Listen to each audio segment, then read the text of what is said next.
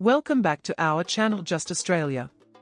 The Northern Territory Designated Area Migration DAMA has been extended by 1 year, and it will now remain valid till the 13th of December, 2024.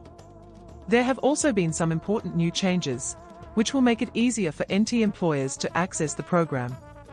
Hence in today's video, we will let you know all the new changes that have been added in the Australian NT DAMA, and all you need to know about this new program. So, watch till the end and subscribe to our channel for more on Australia immigration news. The key changes to this new program are: 11 new occupations have been included, bringing the total number of eligible occupations to 135. Reduced temporary skilled migration income threshold, TSMIT, of $55,000 for selected occupations.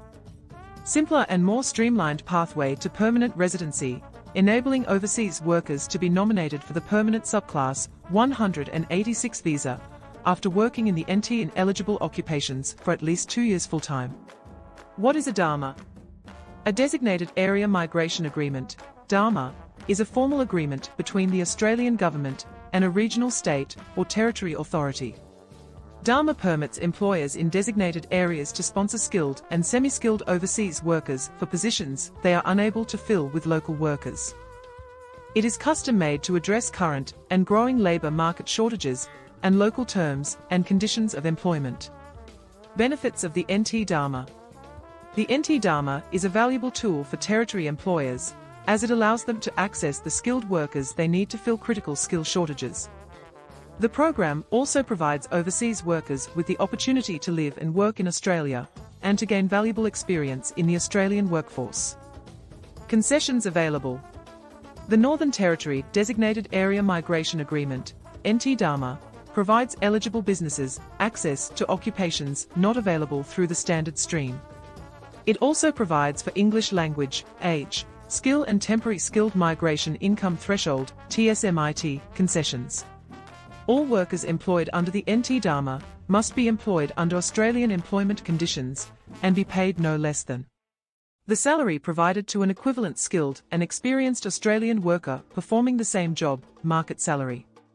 In addition to the above, in order to sponsor workers under visa programs such as the NT DAMA, the identified market salary must be at least the temporary skilled migration income threshold, TSMIT. This is currently $70,000. The NT DAMA provides a reduced TSMIT of $55,000, made up of monetary salary only, for many occupations. Where a TSMIT concession applies, sponsored workers must be paid at least the reduced TSMIT of $55,000, or the market salary, whichever is higher. Additional changes to the above program are: expansion of eligible occupations. The NT DAMA now includes a wider range of eligible occupations, including 24 new occupations in the agriculture, aquaculture, and meat industries. More flexible skills and work experience requirements. The NT DAMA now has more flexible skills and work experience requirements for overseas workers. This means that overseas workers with a wider range of skills and experience will be eligible to work in the territory. Higher age threshold. The NT DAMA now has a higher age threshold for sponsored overseas workers. Overseas workers can now be nominated for the NT DAMA if they are under 50 years of age. Lower English language threshold. The NT DAMA now has a lower English language threshold for trade occupations. This means that overseas workers with lower English language skills will be able to work in certain trade occupations in the territory.